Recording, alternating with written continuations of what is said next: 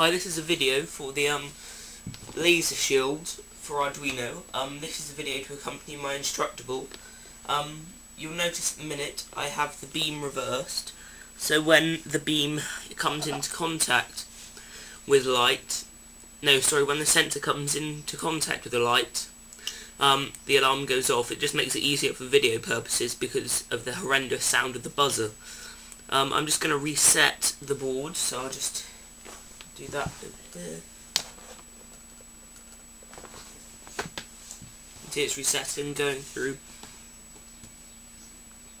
Okay, now just envisage this as being when the laser beam's intact, and when I put this light onto the sensor there, it being broken. So you can see the buzzer start. The green LED will show the buzzer's going off, and the yellow LED there to the right informs you that the buzzer has been off, in case you missed the buzzer. After about 10 seconds the buzzer goes off.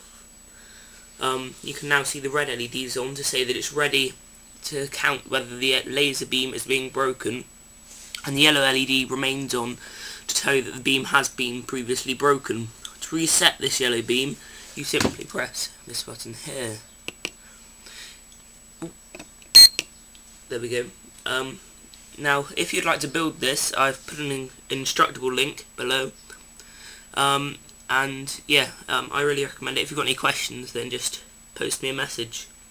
All the parts and lists are also available on my website, which I'll also put a link to in the description. Hope you enjoy the video and hope you have a good build.